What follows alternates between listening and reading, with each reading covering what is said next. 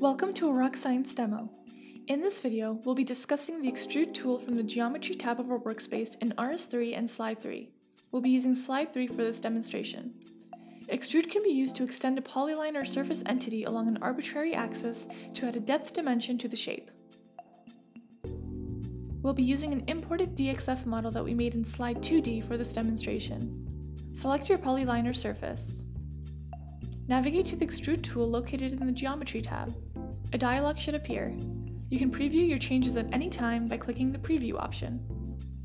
You can use the Add Curve and Delete Selected Curves option to add or remove geometries to the list that will be extruded. You can also use the drop-down menu beside each item to change the geometry. Define the extrusion direction by entering XYZ vector components or by selecting the XYZ axis. You can use the Flip option to reverse the extrusion direction.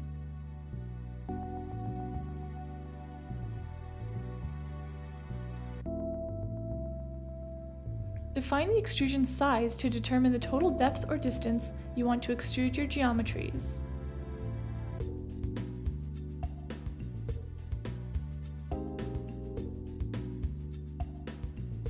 Define the offset, which is the starting position of the extrusion relative to the original entity measured along the extrusion axis.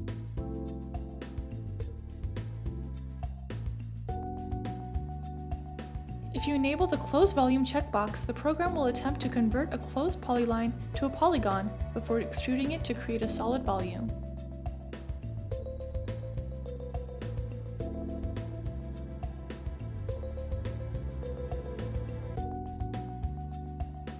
This concludes our demo. Please check our playlist for more videos and demos.